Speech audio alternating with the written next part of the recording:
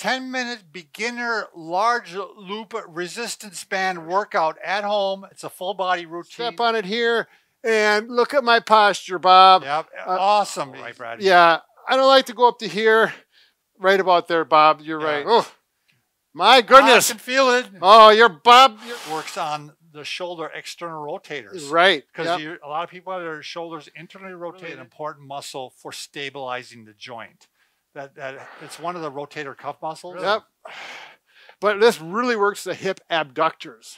Down and up with resistance from the strap. Now you can do this one without the resistance. I do, and I also, I like to be multitasking where you can accomplish more than one thing. Let's be efficient. Some people have, I don't use this for my push-ups because I don't need it, but I could. Kicks.